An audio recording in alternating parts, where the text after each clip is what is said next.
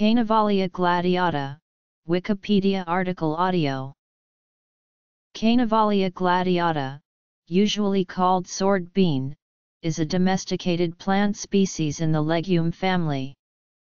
The legume is used as a vegetable in interiors of central and south-central India, though not commercially farmed. In Telugu it is called chamakaya, also called tamikaya.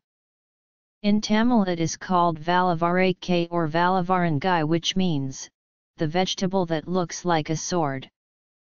In Khmer, it is called sundak tries.